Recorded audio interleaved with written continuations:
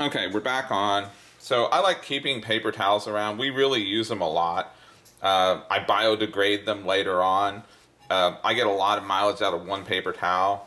I know a lot of people probably think it's a waste. We use hand towels that we wash too, but you get good at saving them. Eventually they go through a cycle. First I use them in the kitchen, and later on I use them to clean in the cat room, clean floors, you know, as they progressively get dirtier. So I'm brushing this off so we have a clean surface for our watermelon. It's a small watermelon today. Okay, of course everybody has a different way to cut a watermelon. This has already been washed. I'm going to make a flat surface on this side that I can prop it up in the refrigerator for when I'm done. This isn't cold. I normally like to have them cold in advance. So I'm going to cut it just enough so that it doesn't leak, but it's got a little flat surface there. I actually cut that one too much, but it'll still work. So now my watermelon will stand up in the fridge when I'm done. Cut about that much off so that I can start getting good slices. And this thin knife again works awesome because put this over here, because it's not in its own way. Those thick knives are harder to cut with because you're pushing not just the cutting blade through, but the whole knife through whatever you're cutting. So I like these to cut everything with, not just fish. So I'll cut these up and I give them to the kids just like that. Or what I sometimes do if I'm making something that it's part of a meal, a breakfast or something, I'll cut the rinds off individually for them. Okay? But normally I just give them to like that and they like them. Sometimes they like to make faces out of them or whatever. Okay, this one's kind of big enough. This isn't the best or the worst. It's a kind of in-between watermelon. Put that over here. Let's see. What it tastes like. Okay, good. Not the sweetest. Watermelons aren't the way, especially these seedless ones.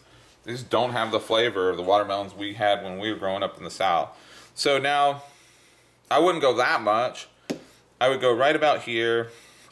What is that? 1.5 inches, 2 inches? And I'm going to cut as straight as I can. I want to keep the whole knife in the watermelon all at the same time so I have one cut, see? There's no little slices in there. Holding it for the camera, I didn't do that good of a job. I'm going to do one more. This time I'm going to try to make it straight. Get the watermelon back to its... Okay, so I have 2. Now this is, I'll just put saran wrap over this and pop it in the fridge.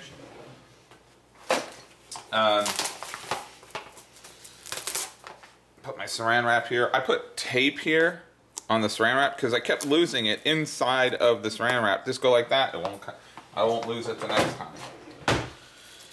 And so I like to kind of do it as I go. Keep everything organized as I go.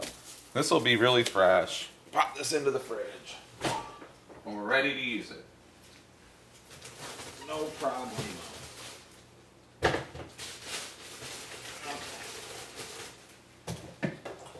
Now, there's a couple different approaches here. I usually hold it, and you will cut your fingers if you don't have practice with this. So I'm gonna stick it in, and if you notice, I've learned how to hold it so my fingers are out of the way and I don't slice. I'm not slicing them off. I'm just slicing the watermelon.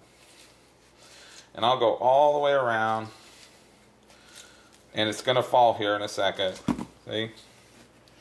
And sometimes I'll chop these up. Like I didn't do a very good job right here because I'm not holding it the way I normally would because I'm trying to do it so you can see it.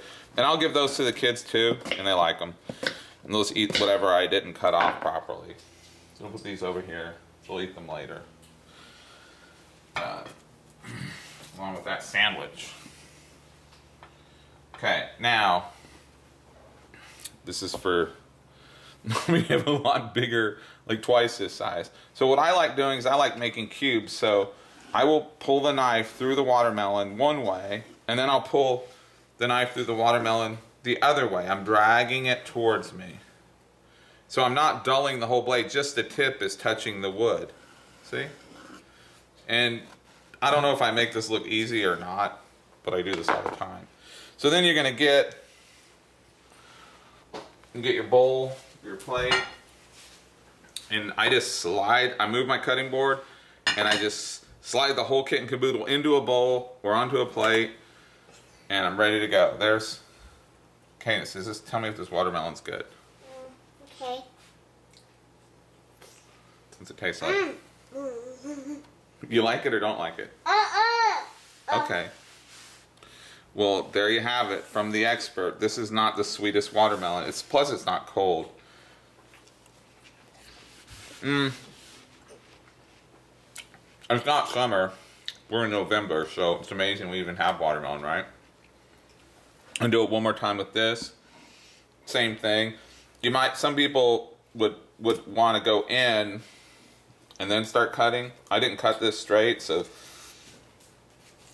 this is how I usually do it. There's 1,000 ways to cut a watermelon, right? This is just the way that I do it. And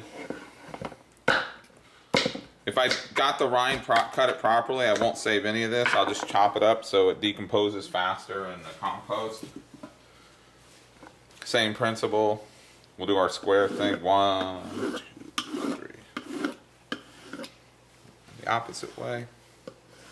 And when you make these really thick, they kind of makes tubes. Sometimes I cut them like 2 inches.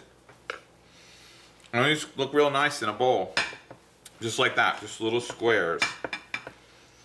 Put this on our plate. Should have gotten a bowl because it would have illustrated it a little bit better.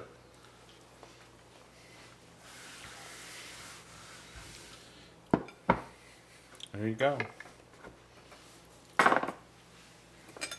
That's how I cut watermelon, if that helps anyone.